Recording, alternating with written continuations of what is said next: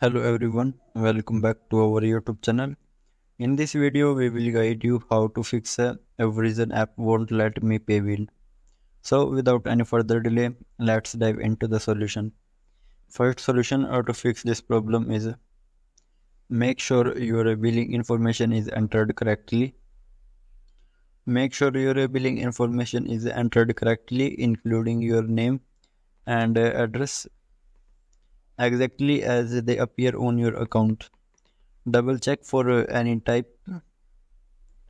Second solution to fix this problem is sufficient funds. Verify that the payment method you are using has sufficient funds or credit available. If you are using a credit card, contact your card issuer to ensure there are no holders or blocks on the card. Third solution to fix this problem is try making the payment through the automate phone system by calling on 800 version. You can pay via the automated system by or speaking with a customer service representative. As a last solution is you can pay your bill in person at a Verizon store.